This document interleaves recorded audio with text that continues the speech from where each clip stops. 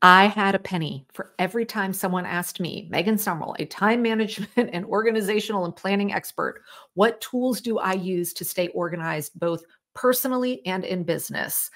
I could probably retire today. And that's why I knew it was so important for me to come here and share with you all the top 5 tools that I use to stay organized and to support my planning, both as an entrepreneur and in my personal life. If you are new here, welcome. My name is Megan. I'm a time management expert for women, and I'm on a mission to bring work-life harmony into homes all over the world through all things time management, organization, and productivity. And today, the 5 tools that I'm going to be sharing with you touch on all 3 of those, because some are all around how I manage my time, some are around how I keep the business and my personal life organized, and then some are all around really increasing productivity. My definition of productivity means getting the most important things done in a stress-free way. That's what it's all about, right? So let's go ahead and dive in and break down what the 5 tools are. Well, hello there. Welcome back to Work-Life Harmony. I get asked all the time, what tools do I use to stay organized, both with business and with personal? And so I thought this would be a great opportunity for me to come in and share with you today the top 5 tools that I use to stay organized in both my personal life and business. And what I really want you to hear as I'm going through these tools today is this. I am always trying to streamline and reduce the number of tools that I use.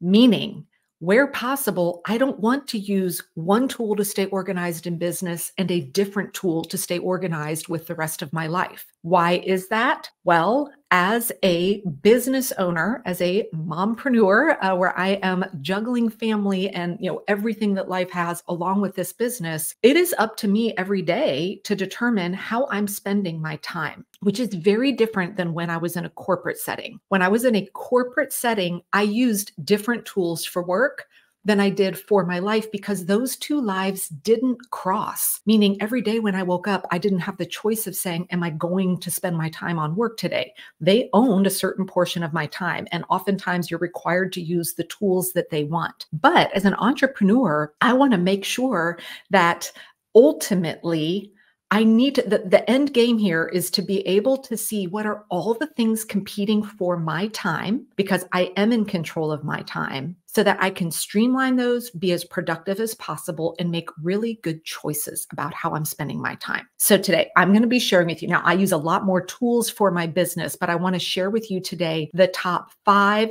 that are all around keeping the business organized, maintaining productivity, and all around planning. First and foremost, and these are in no particular, it's not like one is more used than the other. These are the top 5 that I am in and out of all day long. First is Google Calendar. Now, I choose to use Google Calendar because I use the Google suite of tools, but you can replace, Google Calendar with iCal or Outlook or whatever online calendaring system that you're using. And for me, I use this both for work and for personal, with the main, there's kind of 2 main reasons why, or purposes, that Google Calendar serves for me. Number one is it is a place for me to acknowledge appointments.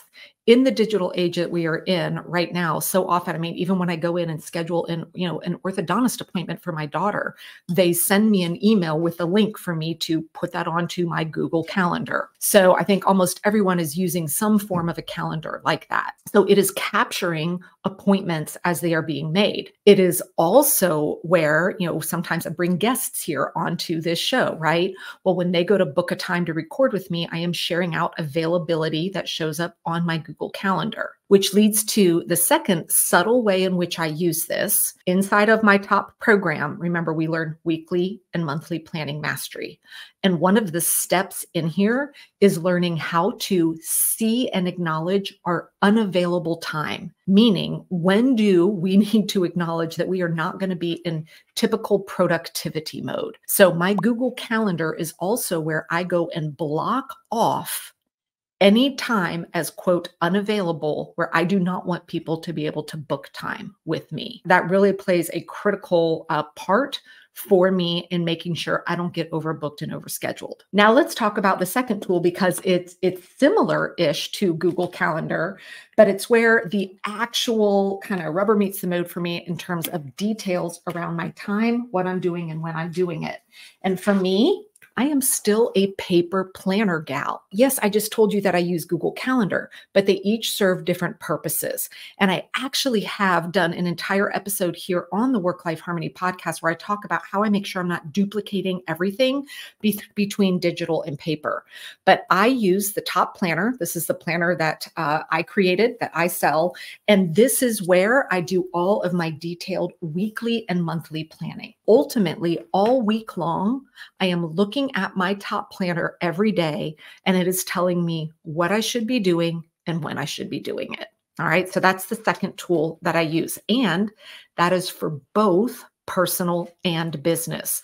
The one planner encompasses all parts of my life because there are days where maybe it is an entire day where I'm not doing anything for the business and I'm doing everything for all the other roles that I play in my life. Now, the third tool that I want to talk about, this is one that really is just a business-facing tool. And it is something that any entrepreneur should have one of these tools, and it is a project management tool. And the one that I use here at the Pink Bee is called ClickUp. Now, I've got links for all of these in the show notes. So if you are interested in checking those out, you can do so there. Now, there are kind of 4 project management tools that seem to be at the top of what a lot of people are using these days. Trello is one. I'm going to talk about that in a minute. Then the 3 that really compete for most businesses right now tend to be ClickUp, Monday.com, and Asana. They all pretty much have the same feature functionality. I have played with and tested out all 3.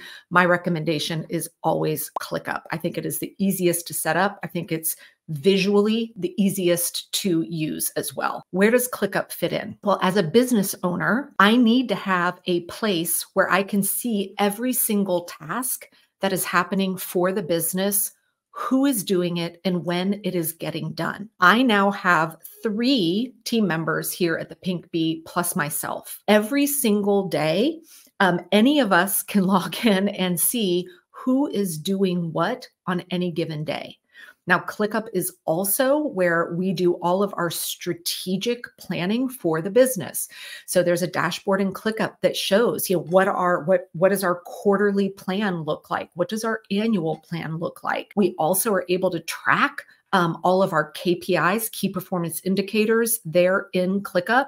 And it's also an onboarding tool for the business as well. And it houses all of our SOPs, which stands for standard operating procedures. The way that ClickUp is built out and used by our team, and I need to give a massive shout out to my COO, our Chief Operational Officer, Taryn Soa. She really manages and maintains ClickUp. And the way it works for our entire organization is we practice what we teach, meaning the goal is that everybody is spending their time on any given day for tasks that aren't due right now, meaning we are not working in reactive mode. Now, as a business owner, there are always tasks that have to be handled day of, especially when you have customers, you need to be doing support. There are some of those, but we use ClickUp as a way to follow the exact annual, quarterly, monthly, and weekly planning process that I teach inside the top program. We use those same principles and exact same processes for how we plan and manage the business. Anybody can on the team can come into ClickUp and we can easily see what everybody is doing, how they are doing it. Now, I believe in ClickUp so much, I actually created a ClickUp for Top mini course, as well as something that people can check out when they get familiar with the planning systems to see how we use this inside of the business. So that is the third tool. I would say that's probably the one that gets, activity in it the most for the business. I want to tell you about tool number 4, which is very similar to ClickUp. And it is Trello. I mentioned Trello is another project management tool. Now, the reason why I wanted to mention this here is because I still use Trello for a couple of things. And I also wanted to mention Trello because when I was a solopreneur, meaning it was just me running the Pink Bee. I didn't have anyone else on my team, which all business owners start there typically. Instead of using ClickUp, I used Trello because it is another project management tool. And I used Trello for a very long time to manage everything inside of the Pink Bee. And the only reason I moved out of Trello and into ClickUp to manage the business is I personally think Trello gets a little clunky when you start growing your team, and it requires a lot of kind of building in automations that come just out of the box with ClickUp. Anyone who's just starting out in business, if you're a solopreneur and you're looking for a project management tool to get started, I usually recommend Trello, especially if you feel like you're not very tech savvy, because it is so easy to set up and use. And because of that, I still use Trello for personal reasons. Types of information that I use Trello for is I have a Trello board where I store recipes that people either send me or I find out on Pinterest that I haven't tried yet. It's also where I go in to manage all of my gift tracking. So everybody that I like to purchase gifts for, all of that is housed in Trello with information about them, dates of birthdays, anniversaries, etc. When I was in full homeschooling mode, Trello is what we used to manage everything that was going on within homeschool. It's also where I go to keep lists of recommendations. So as people give me book recommendations, movie recommendations, TV shows, etc., Trello is where I go to do that. I still use Trello for the business in a couple of ways. I think Trello is a much better brainstorming platform than ClickUp is visually. And if you are a student inside my top program, or if you've been to Planapalooza, you have seen me where I will pull up Trello and show you how I use it anytime I'm brainstorming or project planning or trying to figure out how I'm going to get a big project done. Because it, to me, if you've never seen Trello,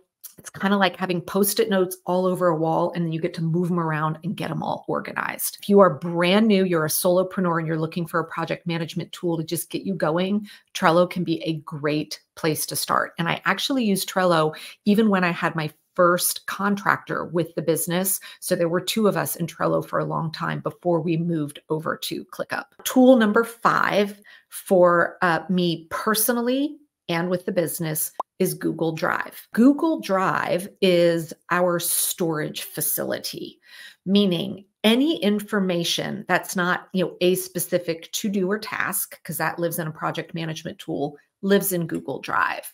So some examples, photos. So like all the photos that we use are stored out there on Google Drive. And then I can share it with the team members that need access to it. Documents, any PDFs, those kinds of files, all of those live in Google Drive. If you remember when I was talking about ClickUp, and I mentioned that we have our standard operating procedures there. Well, a lot of those is short videos showing how to do things. I keep all the videos backed up in Google Drive. So that way, we can swap them out easily and just have storage there as well. Personally, I also use Google Drive as a place to manage stuff at home. For instance, our family budget is built out on a Google Sheet that lives in our, private family Google Drive so that my husband and I can access it together and we're not sending files back and forth. I'm going to recap again the 5 tools the top tools that I use to stay organized, both personally and professionally, are Google Calendar, my top planner, ClickUp as a project management tool for the business, Trello as maybe I'll call it life management, a project management tool personally, and then Google Drive for storing information. So those are the top 5 that I use. Now notice the only time you heard me talk about, well, this tool for business, but this one for personal, when I was talking about Google Drive and Trello as 2 different project management tools, right? I'll be honest with you. If I didn't teach Trello, I always love to teach people Trello. I have a ton of it inside of my top program. I could let go of Trello and just use ClickUp. I could absolutely do that. The reason why I maintain both is because I always want to stay on top of the latest and greatest of what's going on in Trello so that I'm able to support all of the students that choose to use it. It's not required to learn the top framework, but it's a tool a lot of people test out. You could be in a position where you only use Trello or you only use ClickUp. And honestly, that is what I ultimately recommend, right? Is less is more when we're thinking about the tools that we are using. So I don't have a storage place for work and a separate storage piece of software for personal, right? I use Google Drive for both. I have my Google Calendar for both. I have my Top Planner for both. And that is what I absolutely encourage anybody and everybody to do, is to streamline the number of tools that you use. Now, as I mentioned at the beginning of this, if you are a W-2 employee working for a company, they usually will dictate the tools that you need to use. So maybe you work in an office that's a fully Microsoft office and you're using, Outlook and you're using OneNote. But for your family, maybe you're using the Google suite of tools. That can absolutely happen. I see it happen a lot. I personally had to do that as well when I was working within an organization that was a full Microsoft shop, but at home we were choosing something different. So that is a caveat I want to give, which is a subtle difference of being a W-2 employee versus being an entrepreneur, someone that is running their own business. So I hope that you have found this helpful. I would encourage you, if you're listening to this and you're over on Instagram, come follow me at Megan Sumrell, because I am often sharing different visuals of how I'm using these tools in my business to kind of help get things going for you if you are really trying to streamline and narrow down your tool set. Have a fantastic day, and I'll see you back here next week.